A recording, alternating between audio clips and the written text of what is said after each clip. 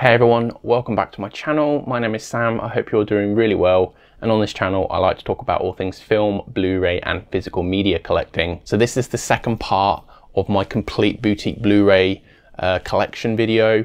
It's been split into 3 parts because the video was so long. But yeah, if you haven't seen the first part yet, I'll leave a link in the description so you can start from the beginning. So yeah, I hope you enjoy this next part of my complete boutique Blu-ray collection.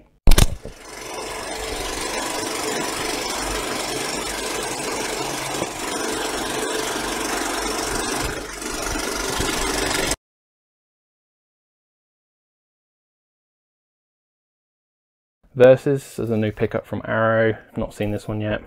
Bring Me the Head of Alfredo Garcia. Incredible Sam Peckinpah film. I think I covered this on my first ever video on my channel. So yeah, this is just a classic 70s film, and I adore this one. Zombie for Sale, really fun Korean zombie film. Waterworld, this is still sealed. I've not watched this one yet, but this was a favourite of mine from when I was a kid, despite it being absolutely terrible in some respects. But yeah, I'll watch this one at some point. Slipcover of 16 Candles.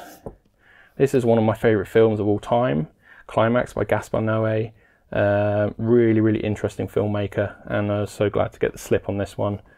Yeah, really fun sort of dance film with lots of horrific things that happen to them as their punch gets spiked at a party that they go to.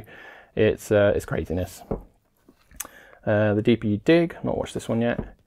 Hagazusa. Crimes of Passion by Ken Russell. This is a really fun film, if you can call it fun. I think this slipcover is really difficult to get hold of now, but yeah, really enjoyed this film. The first 4K disc that Arrow put out, it's a pretty damn good one, to be honest. Fortunately, the 4K disc didn't come on with a slipcover, but I'm not that fussed. Like the actual 4K disc was the most important thing, and I saw a lot of people in the community were bummed out that it didn't come with one, but it's fine. Maniac Cop, classic film. Blowout, another great De Palma film. Dressed to Kill, another De Palma, really fun. Videodrome, one of my all-time favourite films by David Cronenberg.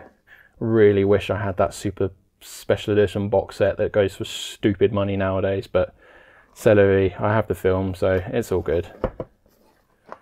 Invasion of the Body Snatchers, this is the 70s remake, which I actually believe is better than the original. Bound, this is one of the, I think it's the debut, I may be mistaken, film from the Wachowskis. It's a really good, it's almost noir. It's like, at least has influences from noir films in it, sort of like mob gangster type stuff as well, and it's a really good time. Deep Red, one of Dario Argento's best films, and I'd definitely say it's his best giallo, in my opinion, and it's a classic film from 1975. Street Mobster from Kinji Fukasaku. It's a fun sort of Yakuza film. Cheeky, this is like an erotic type film from Tinto Brass. Not sure I'm going to keep this one. Yeah. The Beyond, this is quite a rare window edition of The Beyond by Lucio Fulci. So yeah, that's cool. Runaway Train, some of these that are still sealed I picked up in a sale a while back that I haven't got around to watching yet, but yep. Yakuza Law, great exploitation film. Foxy Brown, I have seen this film before, but I've not opened this yet. But yeah, this is starring Pam Grier, and yeah, these Pam Grier blaxploitation films. If you've never seen a blaxploitation film, I highly recommend checking any of the Pam Grier ones out. For instance, Coffee, which is probably my favourite of the ones I've seen. Such a great time, so badass. Oh man, I absolutely adore this film, Beyond the Valley of the Dolls. This was written by Roger Ebert, the famous film critic. It came out in 1970 as like a pseudo sequel, except not really a sequel, more of a parody of Valley of the Dolls that came out a few years prior. And yeah, this is definitely going to be making my curation at some point. I'm tempted to pick up the Criterion edition of it at some point. Similarly, like what I mentioned earlier with The Passion of Joan of Arc, I just love this film so much, and I believe there's special features that aren't on both the discs, so I need to pick it up at some point. But yeah, love this film. Heathers, classic Winona Ryder, Christian Slater film. Score, wasn't a big fan of this one. I'm probably going to have to purge this one at some point. The Night Evelyn Came Out the Grave, quality stuff. Catfight, not watched this one yet, but With Nail and I have seen this film, it's just I haven't opened this edition. This is a very awesome sort of cult classic from the UK. This is my single edition of the Texas Chainsaw Massacre 2, which I will no doubt part with once I have opened up the special edition. FM, Hellraiser, Phantasm, Sister Street Fighter Collection, Orgies of Edo, Black Mama, White Mama, another blaxploitation film. Oh, Cat and Nine Tails, Dario Argento, so good. The Burning, contender for my favourite slasher film of all time. I'm not entirely sure what that is. I probably should do a video on that at some point, but yeah, this is such a great fun film that I will make my curation at some point. But yeah, 12 Monkeys. I really loved this when I was a kid and in my teenage years, and I rewatched it again maybe 18 months ago, and I didn't enjoy it as much again this time round. I still think that Brad Pitt is really good in this film, but yeah, we'll see. I might have to purge this one, I'm not sure.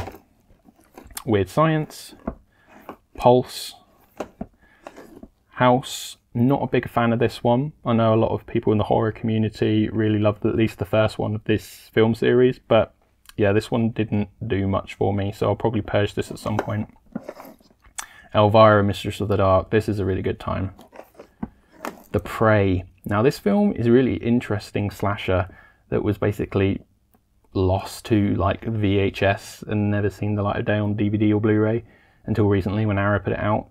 And what makes this edition something that I'm going to keep is the special features. So normally you'd keep the film for the film itself, but what makes this disc worth keeping in my opinion is the special features with like interviews and sort of like panels at like film conventions and stuff with the cast talking about the film, because it's just so entertaining, and they sort of on the offhand sort of make fun of the film because there are some interesting artistic choices in this. But yeah, I'm definitely going to keep this one, even though I don't think the film is fantastic, but I will rewatch it at some point. The Girl Who Knew Too Much. Moving down another shelf. I think I'm going to grab a seat here. Next up we have Dark Water from Hideo Nakata, who's more famous for The Ring. Tenebrae, also contender for my favourite Dario Argento film. This was a video nasty. It was banned in the UK for the longest time. But yeah, it's such a good film. Necromantic. I'm not sure why I picked this one up. I think it was because it was in the sale for like £5. I haven't watched it yet, so I don't have an opinion on it, but I'm not sure if I'm going to like this one, just based on the concept. Although I absolutely love the cover art on this one. We'll see how I get on with it. Bay of Blood, Mario Bava. This is like the proto slasher film that sort of spawned everything after it. A lot of films take influence from this film that came out in like the late 70s and early 80s in the slasher genre. So if you're a big fan of the genre and you haven't seen this, then you should probably watch this to see where it arguably all started, along with another film that I'll mention in a minute. Dead End Drive-In, good time. Satanic Panic, this is a recent pickup that I haven't watched yet. Society, I flipped the cover art on this one because the other side gives a lot away about the film, I think, and it's absolutely disgusting, but this film is really good fun, and I need to rewatch this in with a group of people, because I watched this by myself and I still enjoyed it, but I'd like to see the reactions that some of my friends might have if I watch this with a group of people. Blood and Blackglaze by Mario Bava, another sort of proto-slasher film. This is so good. The colour palette in this film is exquisite. This is a film that needs a 4K release. I can't stress that enough. This would really benefit from some HDR action, and but yeah, this edition is so good. The Mutilator, interesting slasher film. Yep. Madman. The Wind. Strip Nude for Your Killer. This stars Edwidge Fenech, who I'm a big fan of, and this is a US only Arrow video release. This is the only one I have, but I bought it because it's like a giallo film starring Edwidge Fenech, so I imported that one. Phenomena, Dario Argento, classic. Pieces. I really wish I had the special edition of this, but yeah, this is really fun if you watch the US dub version of the film, because the dialogue is so bad in an entertaining good way, and there's some really creative kills in here. But yeah, this is a good time. Bird with the Crystal Plumage, Dario Argento's seminal sort of giallo film from 1970. Such a great film. Life Force by Tobe Hooper. Deadly Manor. I've not watched this one yet. I've heard mixed things, but I like to judge films for myself. City of the Living Dead, Lucio Fulci. I have seen this film, it's just I've not opened this edition. I love Lucio Fulci so much. Death Walks on High Heels by Luciano Ercoli. I recently purged a Luciano Ercoli film from my collection, The Forbidden Photos of a Lady Above Suspicion. I didn't really enjoy that one, so I'll be interested to see if I like any more of this director's work. But yeah, we'll see how we go. The Initiation. This is a fun sort of slasher film that's mostly set in a shopping mall at night when it's closed, so that's interesting. Edge of the Axe. Inferno of Torture. This is like an erotic film from Japan by Teruo Ishii, who's known for making a lot of like violent erotic films. Inferno. We Are the Flesh. Don't see really anyone talking about this, maybe because some of the content in this is quite controversial and difficult to digest, but I really enjoyed this Mexican film. Very arty, very art house, something different for Arrow to put out that I think is in their catalogue because of some of the controversial content, but I enjoyed this one. The Endless. This has been recommended by a bunch of people and I still haven't got around to watching it, but I'll get around to it eventually. Your Vice is a Locked Room and Only I Have the Key. Great film. Big Trouble in Little China. Such a great film. Love Kurt Russell in this film. One of John Carpenter's favourite film. My favourite films by him. We have the Herschel Gordon Lewis Feast box set. I need to dig into that one at some point. This is a recent pickup. Shock Treatment. I'm not sure what... It says Nation Edition.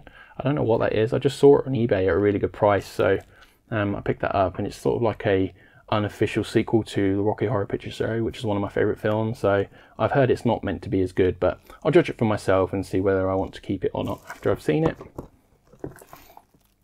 Why Don't You Just Die? This is a recent Arrow release. Watch that one yet? Battle Royale. I've seen this countless times, but I've not opened this Steelbook edition, but this is such a fun Japanese film. Hellraiser trilogy. This is like a Zavvi exclusive steelbook of the first 3 Hellraiser films. I'm going to have to stop for a minute because my arm is killing me. Okay, I've rested my arm for a bit. Let's carry on. So, Wes Craven's The Last House on the Left. I've recently upgraded to the steelbook of this one. And yeah, it's a fantastic film if you dig that sort of thing. Candyman. This is a recent pickup. Haven't seen this in probably a decade, and I really wanted to revisit this one. This is the first print or pressing of Shivers by David Cronenberg. So it's got the booklet and everything inside, but there was an issue with this edition, and they sent out replacement discs. So yeah, this is still sealed, but I've got the replacement discs without the error, so I've not actually opened up this version yet. So because I haven't. And now I have another copy of Blood and Black Lace because I ordered 2 by accident because I'm clever. So I'll probably do a giveaway on this at some point because it is one of the best giallo proto slasher films ever made, and yeah, it'd be really good to introduce someone to this who haven't seen it before, because it's so good. Phantom of the Paradise, really interesting sort of musical film from Brian De Palma. The Red Queen Kills 7 Times, starring Barbara Boucher. It's a fun film.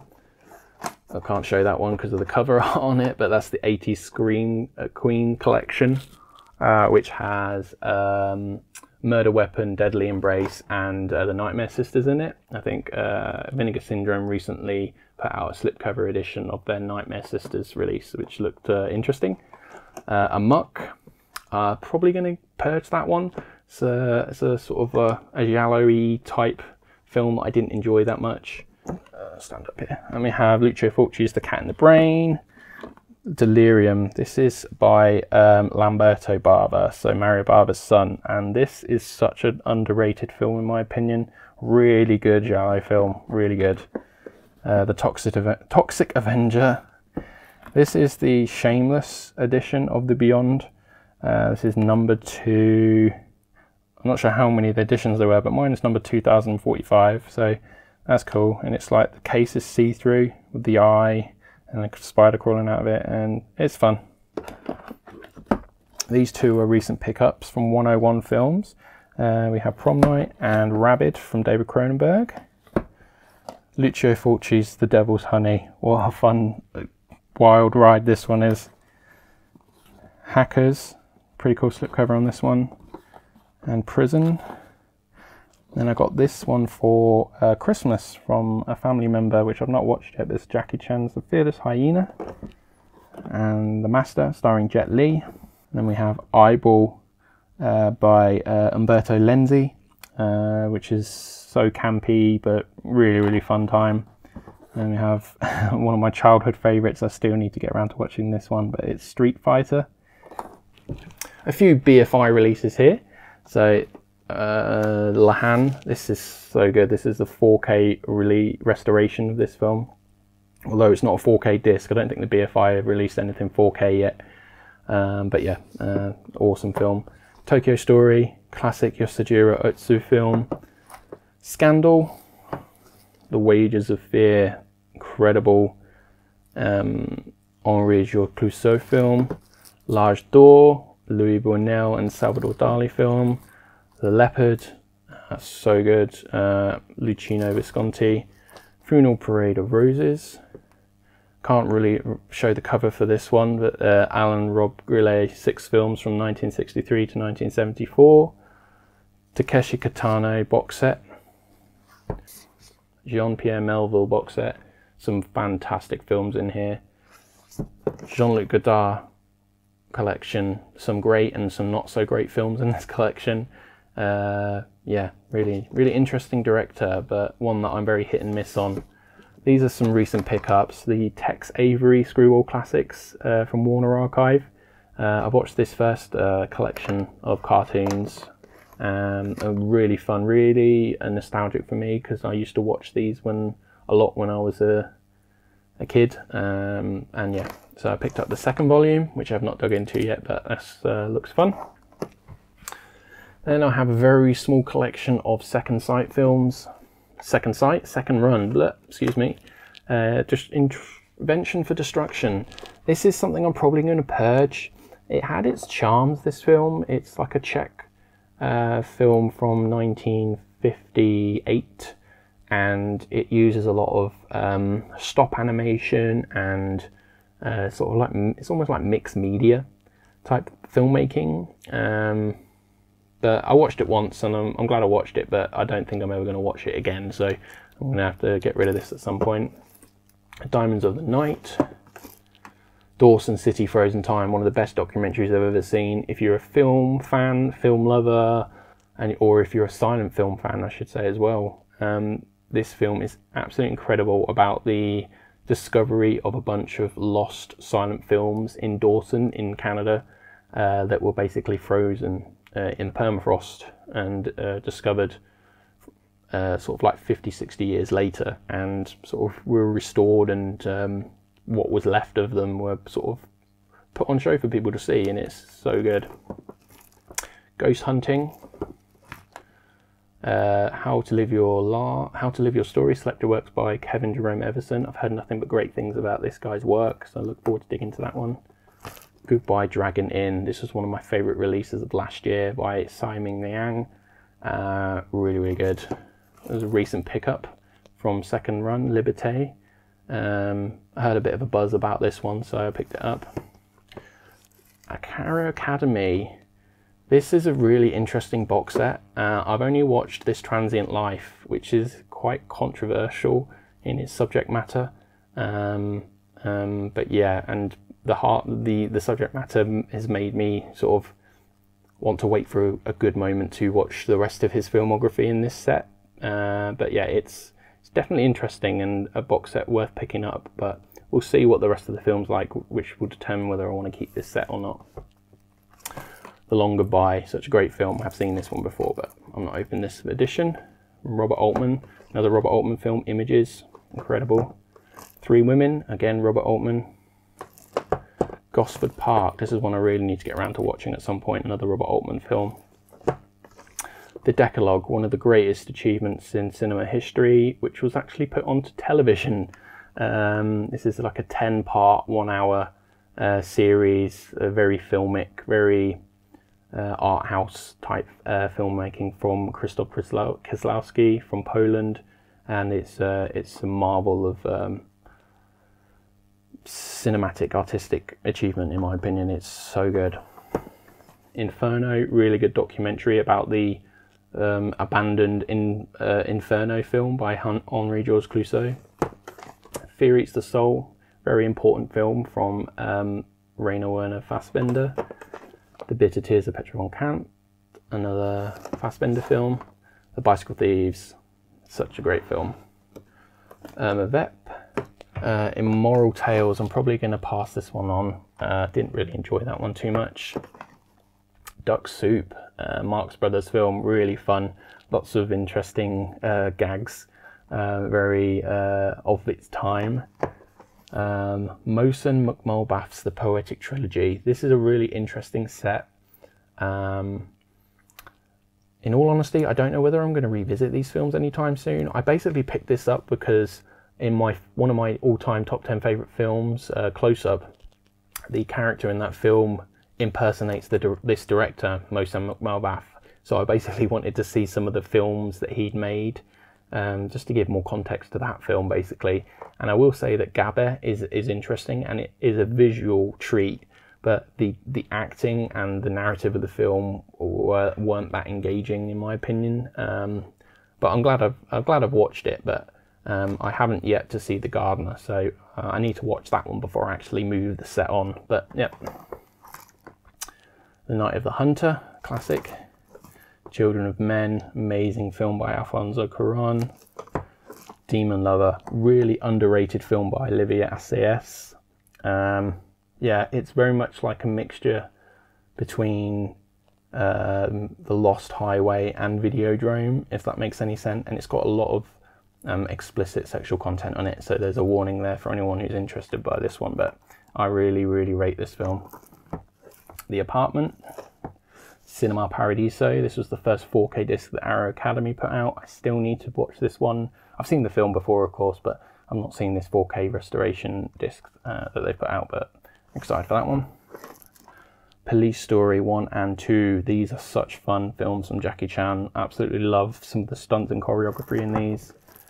This Gun for Hire, The Painted Bird. I heard a lot from my friend Oliver Reese about this one, so I picked it up, and I'm yet to watch it yet, but I've heard this made a lot of end of year lists on a lot of critics polls and stuff, so I'm expecting really good things from that.